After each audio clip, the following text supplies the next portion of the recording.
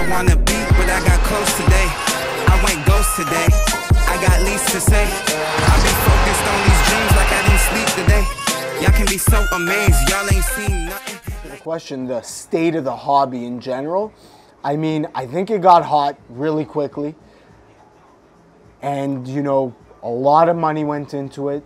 And I actually think it's good. I think it's stabilizing. I don't think necessarily, there's no collapse. I don't think, sports cards have been around for hundreds of years, right? Yeah. They've been around. Yeah. They're not going anywhere. No. Even with prices coming down, I think it's not a crash. I think it's stabilizing. Yeah, but when you say, you know, we always say prices coming down, right? I think that's a conversation we have frequently with like a lot of people. Prices coming down relative to what?